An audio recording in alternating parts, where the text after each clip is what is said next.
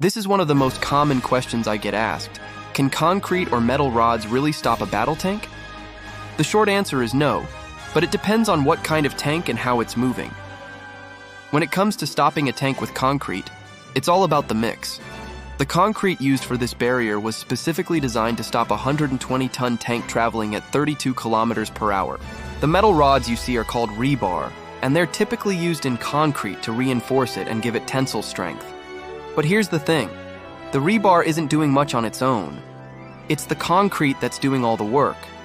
Now, if you were to hit this barrier head-on with a tank, you'd probably just break the concrete and send the rebar flying.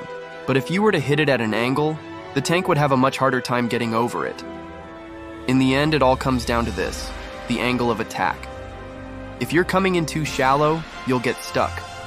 But if you're coming in too steep, you'll just bounce off. So can concrete stop a tank? Yes, but it has to be done right. Now you know. Hit the like button for more fun tank facts every day.